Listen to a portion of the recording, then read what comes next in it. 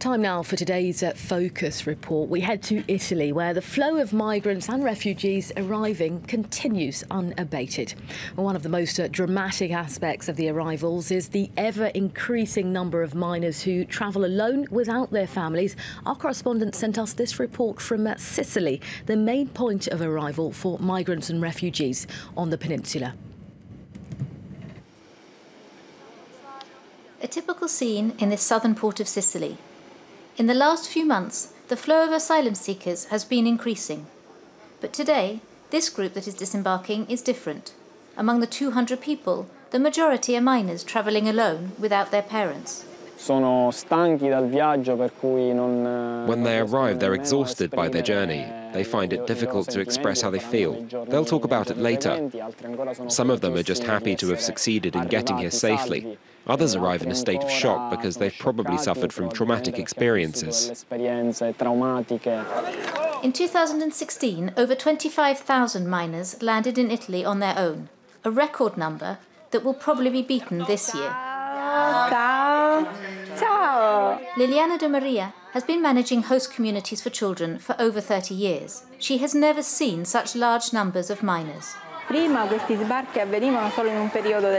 the arrivals happened only in the summer period. Now it's throughout the whole year. Many of them are 13 or 14 years old.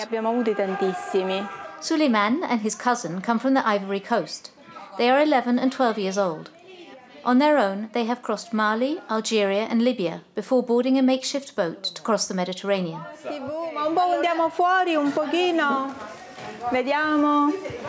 As soon as they arrived in Sicily, they were placed in this centre along with other Italian children in difficulty. There are 10 children living here.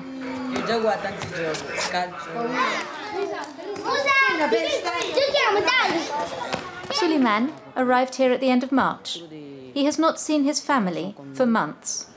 It was hard, very hard, because when I left my family, I knew that the next time I would see them would only be when I'm much older and grown up. So it was really hard to leave my family. 2 months ago, the Italian government passed a law to protect migrant minors, a first in Europe. The law calls for the setting up of specialised centres, financed in part by the European Union, like this one in Catane. Here, most people are adolescents. They were transferred directly from the ports on their arrival. Welcome to Italy. We're happy that you made it here safe and sound. We need to have a bit more information about you so we can get to know you. With the help of a translator, each youngster tells their story. I started the journey when I left Ivory Coast. I was approached by a truck driver. He took me to Burkina Faso. After that, I left for Niger. We crossed the desert to arrive in Libya. There is a form for each minor with his personal information. Little by little, details are added by the representatives of the Italian authorities. Their objective is to gather all the material concerning these minors into a national database. This form accompanies the minor as his situation evolves. Everything is centralized to better assist the youngster on his path. Everything is down here: social care assistance, legal and administrative documents. Everything, including health details. After a first interview, each youngster has a medical checkup. Buongiorno. Buongiorno. Ciao. Ciao. Ciao. Esci la lingua? Fai A.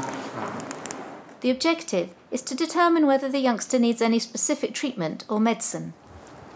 We often have to deal with skin infections or pathologies which are linked to an injury caused by the rough conditions endured during their journey. Things brought about by the sun, salt water, or bruising.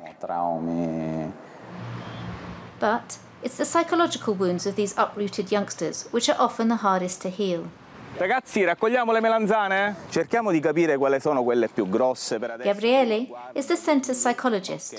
Informal conversations in the vegetable patch are part of the therapy.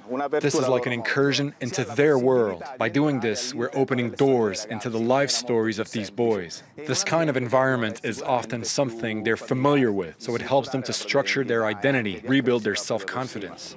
Questo qua esiste in Mali? Sì, certo. E come si chiama? Cipom.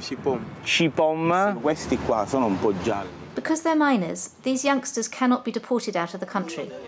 They will stay here until their visa request is filed, at which point they will be moved into long-term centres. Only a small number will be taken in by foster families. Giuseppe and his wife were among the first people in Sicily to open their doors to such minors. Al-Haye left Gambia at 17. Today, he is a fully fledged member of the family. In Africa, he only has brothers, so he treats my daughter like a sister and spoils her a little too much. But with the little one, they squabble.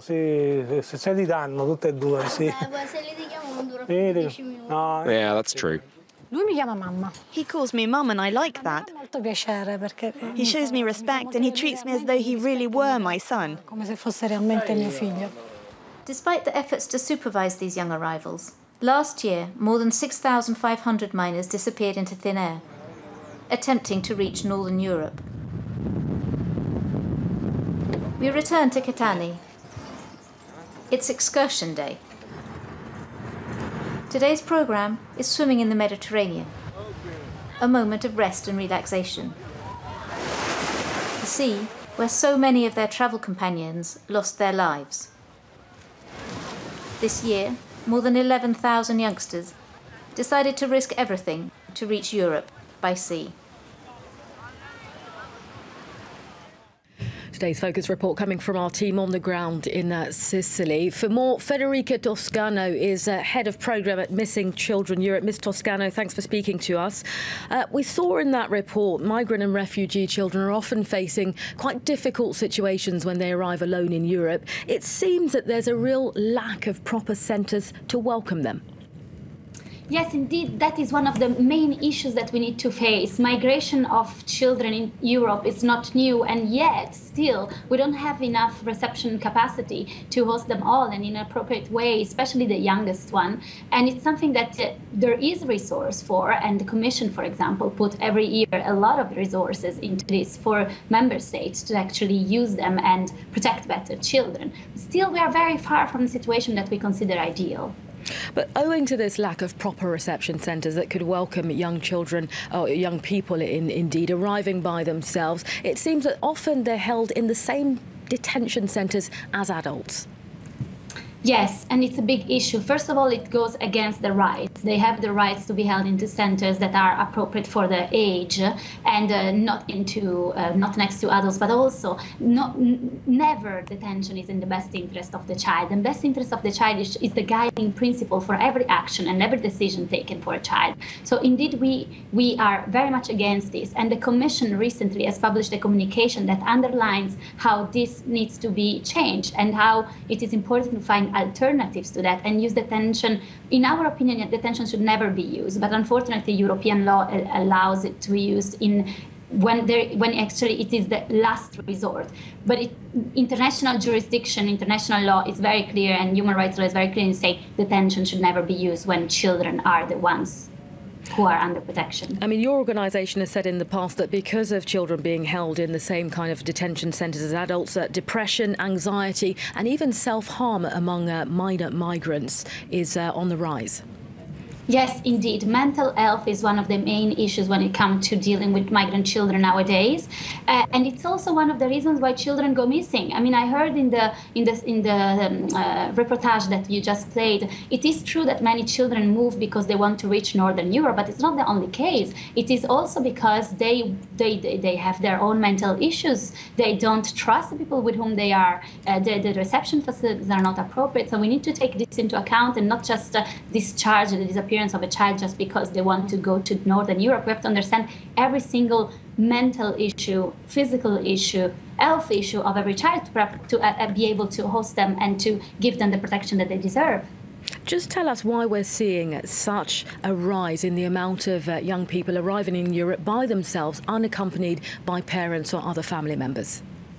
It's indeed something that it's linked to the fact that many of these children come from countries where there is a situation of crisis, of war. For example, the majority of migrant children coming to Europe last year was Afghans, Syrians, Iraqis, Eritreans. So in many cases, family put all their resources to at least give some of their children the possibility to have a better life. And that's why they come to Europe. In some cases, they don't have families anymore. In some cases, families have been separated in their country of origin, and they don't know what happened to their families. So that's one of the reasons why many of them come unaccompanied. But there is one sad reason as well, that is families may have actually died in the past to come to Europe, because we have to remember that every child that arrives in Europe left their own hometown much earlier, long time ago, and a lot of things happen on the way. OK, Federica Toscano, your head of programme at Missing Children Europe. Thanks for your time today on France 24.